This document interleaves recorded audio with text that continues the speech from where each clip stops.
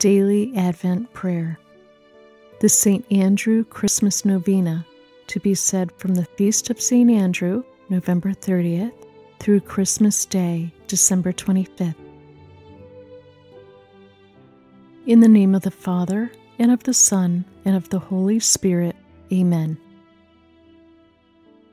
Hail and blessed be the hour and the moment in which the Son of God was born of the most pure Virgin Mary, at midnight, in Bethlehem, in the piercing cold.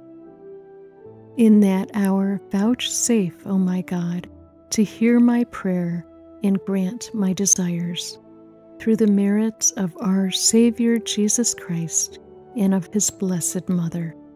Amen.